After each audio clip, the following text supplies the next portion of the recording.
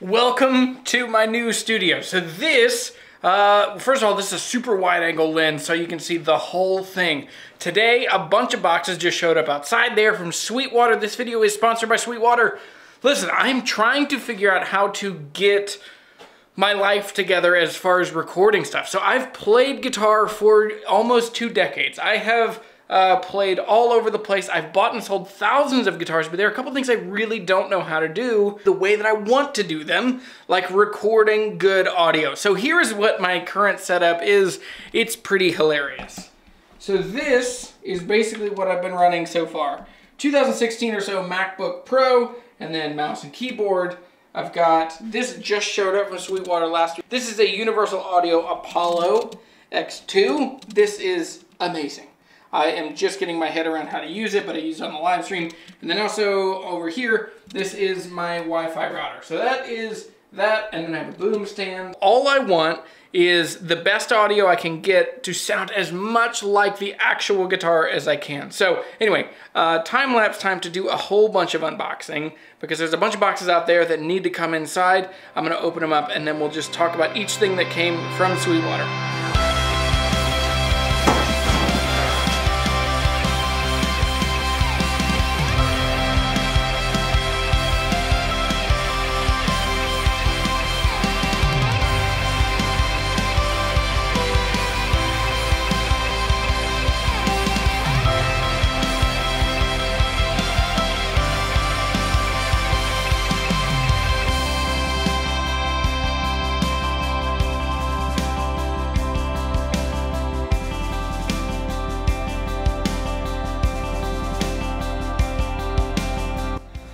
Alright, so over here, I've got the computer monitor is set up. I set up these monitors on the stands. I set up the Gator stands and the EV-RE20 over here. I feel overwhelmed. That is the feeling right now. There's so much to figure out. I'm trying to figure out, I need a new computer monitor.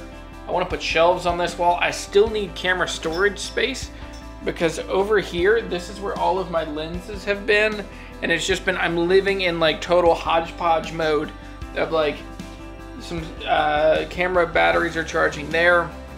Back over here by the PV Classic 20, I have my wireless mics charging. So a lot has to change as far as just where things get charged. Like my camera stuff is pretty homeless right now. So that's where this space has to come together. So the big thing that I know they need to do is shelves and computer monitor. And I mean, it's overwhelming. So the main thing I have to do next in these last boxes down here is it is time to take down my like just bad, so all the sound treatment has to come down and the new good stuff has to actually come up. I'm scrappy, that's my personality. I always think like if I had a phrase for my life, it's like, how hard can it be?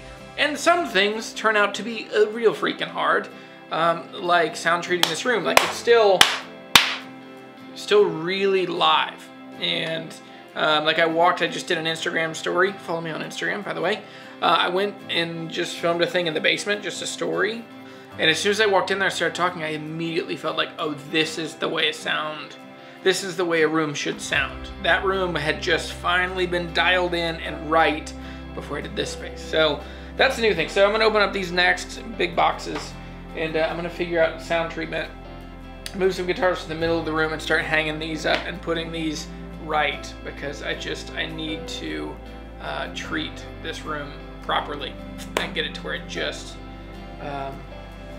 kill off all the extra echoes.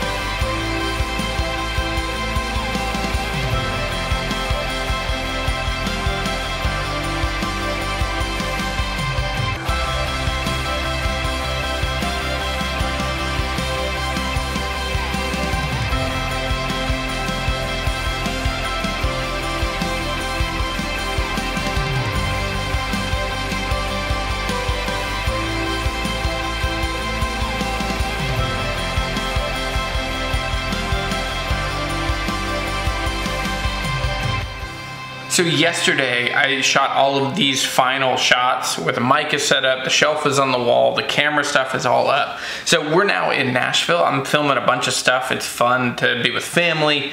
And then I'm gonna get to see like Scott from Stringjoy and a bunch of other people over the next week. But closing out the studio, so my thoughts on everything so far. The RE20 for the live show sounds awesome. It is full and crispy and wonderful. The Gator arms is so incredibly helpful, and I've literally already used this stuff on dozens of projects already. I was on the 40 Watt podcast and the mic was awesome. I did Guitar Country from Another Country with JP Cormier.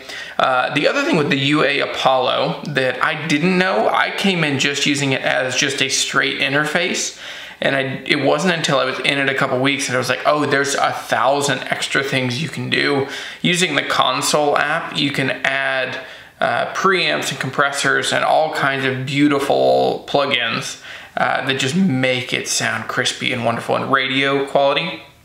So that is super fun. That's the biggest thing that I've been doing the last couple days, is getting my head around how to do that. So I invited a friend over who works in a recording studio and uses an Apollo all the time.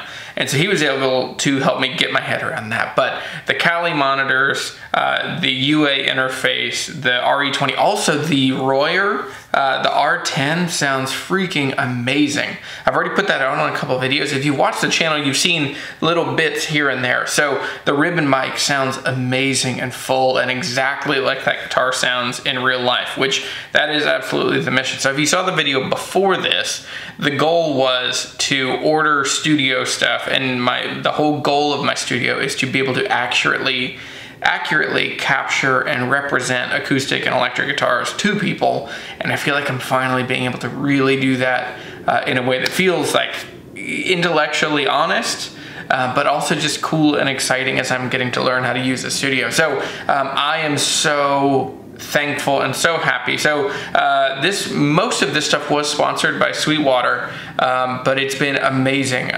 They are so incredibly helpful. I loved talking to Caleb, and I'll text Caleb questions.